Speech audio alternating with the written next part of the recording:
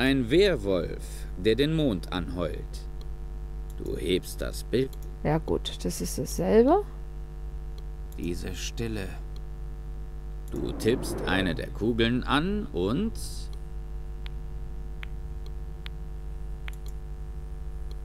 Perpetuum mobile. Die ewige Bewegung. Das Klackern raubt dir den letzten Nerv.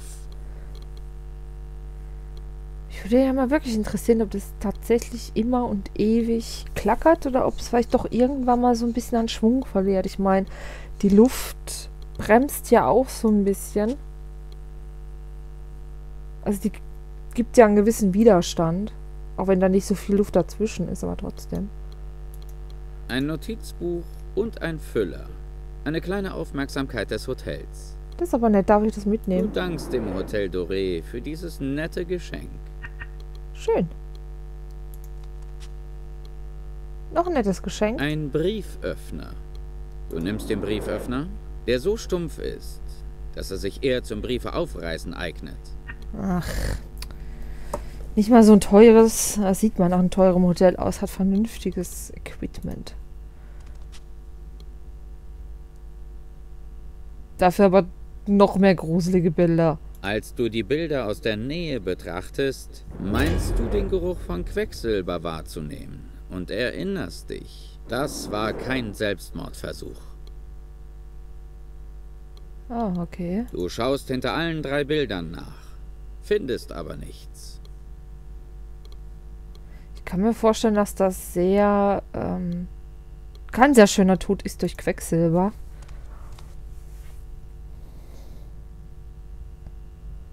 Hallo John. Hallo Blume. Hallo, Eau de Cologne? Deo, Parfüm? Rosmarinöl. Oder das. In einem deiner Bücher über Satanismus hieß es, Rosmarin wurde zur Zubereitung diverser Unsterblichkeitstränke verwendet. Aberglaube oder nicht, du nimmst es mit. Wer weiß, wofür man es brauchen kann. Pflegecreme für die Hände. Wird diese Creme die Narbe auf deiner Hand verschwinden lassen? Nein. Aber was soll's? Aber vielleicht kann ich meine Hand dann so eincremen, dass ich damit irgendwo durchflutschen kann. Damit meine ich nichts in sexueller Hinsicht. Du riechst dieses Parfum nicht zum ersten Mal. Es riecht nach Henry. Du weißt nicht wieso, aber du magst es nicht. Vermutlich, weil du Henry nicht magst. Im innersten Kern. Seife? Seife, ohne Zusatzstoffe. Du weißt nicht recht, ob du die Seifenstücke mitnehmen oder dalassen sollst und entscheidest dich für den Mittelweg. Eine nehmen wir mit, eine lassen wir da. Der Kaltwasserhahn. In Paris kommt das Wasser eiskalt aus dem Hahn.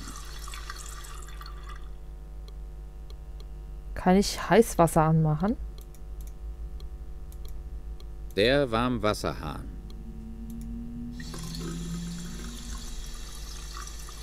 Der Dampf vom Warmwasserhahn wird sofort vom Lüfter angesaugt. Dem da? Einer dieser Lüfter, die sich automatisch einschalten, wenn man das Licht anmacht. Du versuchst, die Abdeckung abzukriegen, aber sie ist festgeschraubt. Wenn ich den Lüfter ausmache, indem ich das Licht lösche, dann würde sich hier Dampf sammeln und vielleicht ist hier eine geheime Nachricht auf dem Spiegel. Und vielleicht hatte ich gerade einen mega großen Leck. Ein sauberes Handtuch. Du nimmst dir das Handtuch wie ein gemeiner Hoteldieb. Hey, vielleicht brauche ich das ja. Aber wie kann ich denn hier Licht ausmachen? Vermutlich gar nicht. Ich sehe keinen Lichtschalter.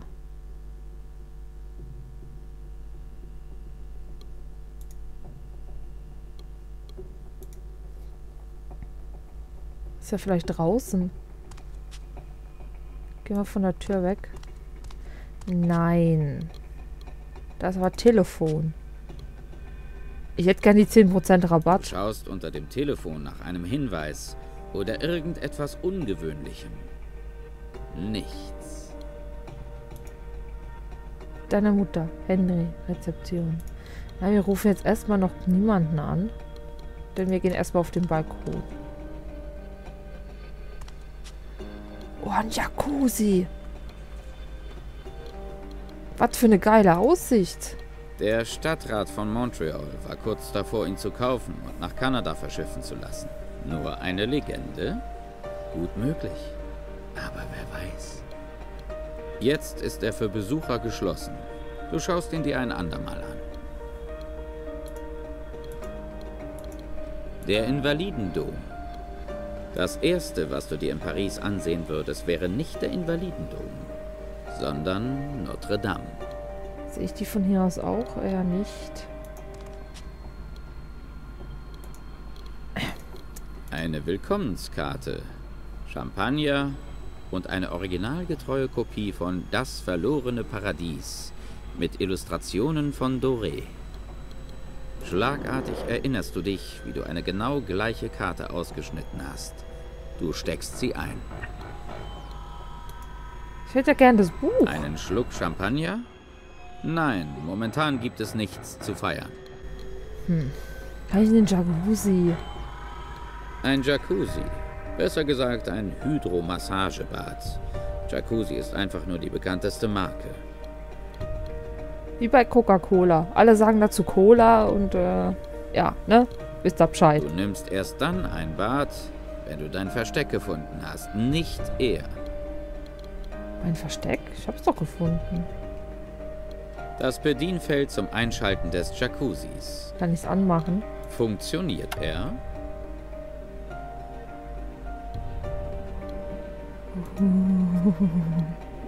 Das entspannende Geräusch der Luftbläschen. Im Augenblick möchtest du kein Bad nehmen. Doch, ich will da rein. Sag mir nicht, was ich tun soll. Der Stein hat eine raue Oberfläche. Du tastest es vergebens nach irgendeinem versteckten Mechanismus ab.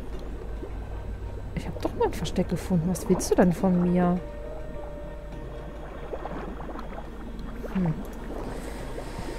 Ist sehr merkwürdig. Ich weiß nur nicht, wie ich an den Tresor rankomme. Der Koffer ist voller Klamotten, die deine übervorsichtige Mutter zurechtgelegt hat. Und mit den Büchern, die Henry für deine Nachforschungen geschickt hat. Das ist aber Du nett. bist viel zu neugierig, ob das Zimmer Erinnerungen in dir hervorruft, als dass du auch nur einen Gedanken an den Inhalt des Koffers verschwendest. Okay.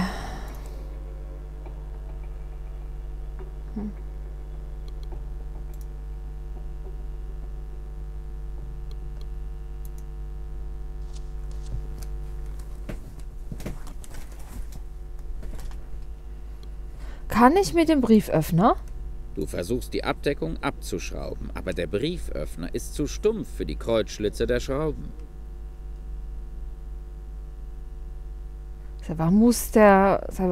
Oder meint er einfach nur, dass die Spitze zu groß ist und ich weiß auch. Die Spitze des Füllers ist zu zerbrechlich, um damit die Abdeckung abzuschrauben. Okay. Ein Notizbuch. Notizen.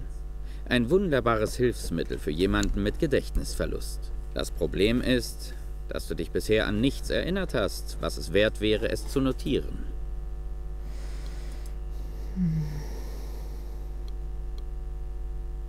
Ein Handtuch.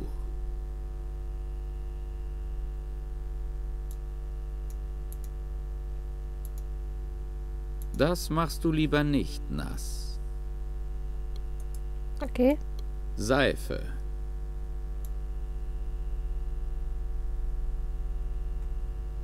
Du weißt nicht, was es dir nützen sollte, Schaum zu produzieren.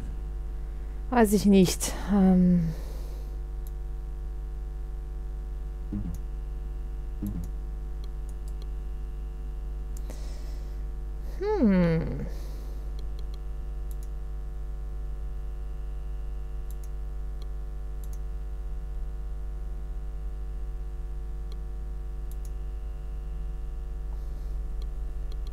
Eine Willkommenskarte.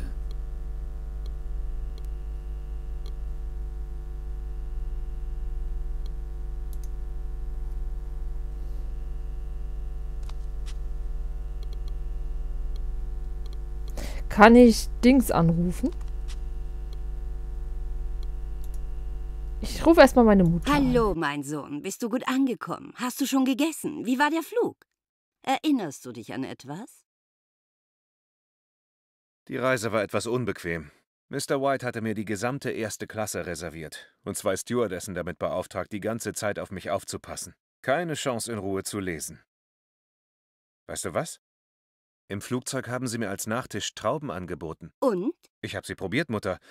Sie waren köstlich. Wie eigenartig. Als Kind hast du sie mir immer ins Gesicht gespuckt.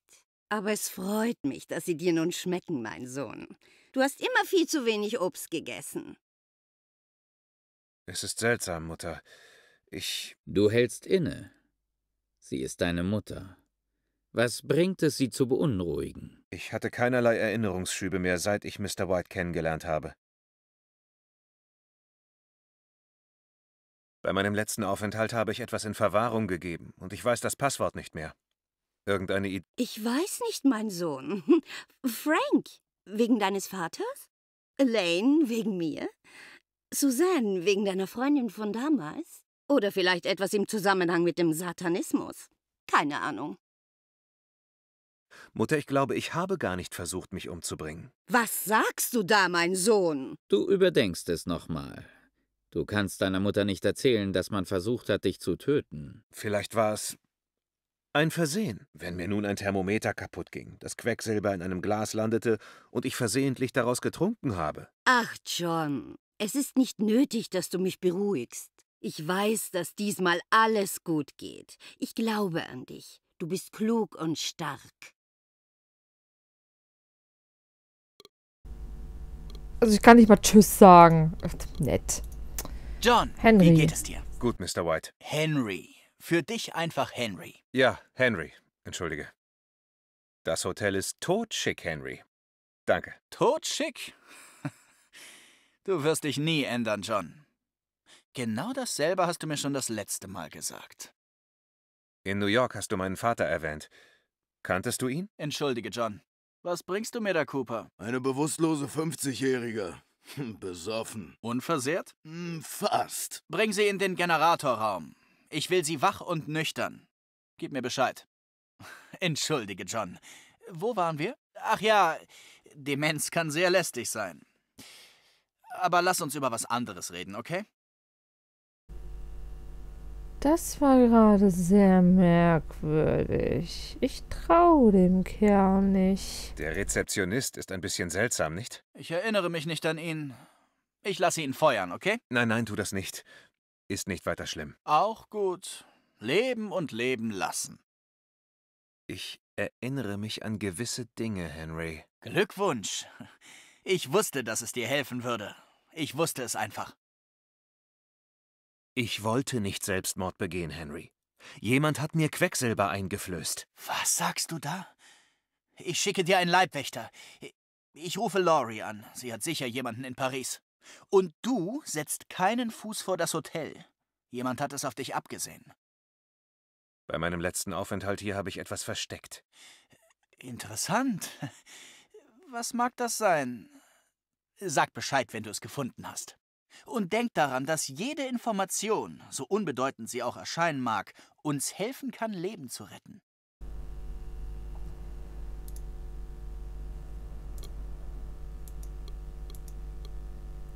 Also ich habe die Vermutung, dass, wenn ich es schaffe, die Lüftung auszustellen, ich mit dem heißen Wasser den Spiegel zum Beschlagen bringe und auf dem Spiegel das Passwort für mein Tresor steht. Das ist jetzt so meine Vermutung. Was weißt du über meinen Selbstmordversuch? Nichts? Nun ja, dass Monsieur White sie fand und in einer Art privatem Krankenwagen ins Krankenhaus brachte. Er sorgte dafür, dass niemand was merkte. Wir haben hier nichts übrig für Skandale. Habe ich irgendwelche Besucher empfangen? Nicht einen, Monsieur Yesterday. Leider haben Sie sich wie ein Langweiler aufgeführt und das, obwohl ich den Preis für meine besten Mädchen um 20% gesenkt habe. Haben Sie sich umentschlossen? Nein, danke. 25%. 30.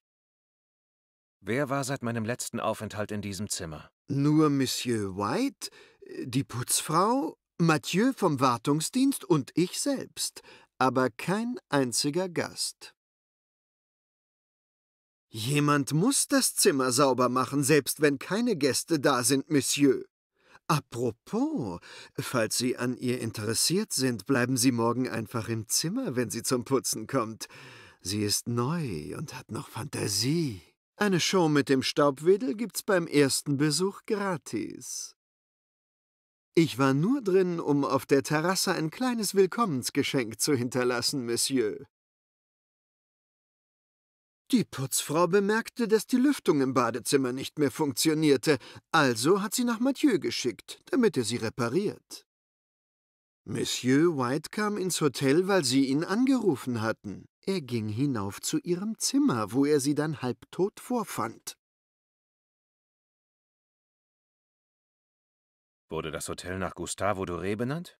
Dem Künstler? Mais non, er wurde benannt nach, nun ja, einem anderen Doré, der ebenfalls Künstler ist, auf seine eigene Art. Der Witz dabei ist, dass er ein Ururenkel des ursprünglichen Doré ist.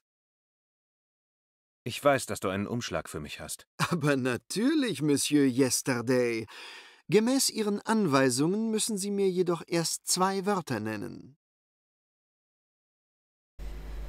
Na gut, dann stehen die 2 Wörter auf dem Spiegel für ihn. Tut mir leid, aber dieses Wort ist leider nicht Teil des Passworts. Du sagst dir, dass es ziemlich bescheuert wäre, weiterhin auf gut Glück Passwörter auszuprobieren. Auch wenn du dich selbst nicht allzu gut kennst, setzt du darauf, dass du das Passwort irgendwo in der Suite versteckt hast.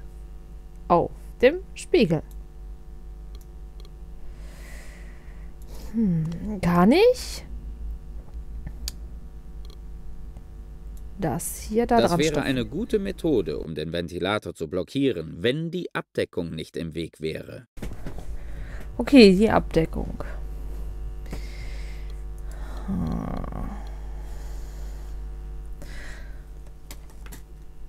Und ich glaube, so langsam habe ich es raus, wann das Headset mehr brummt als sonst.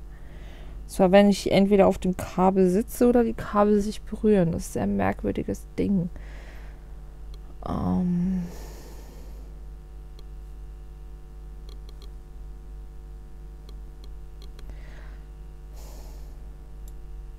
Das machst du lieber nicht nass.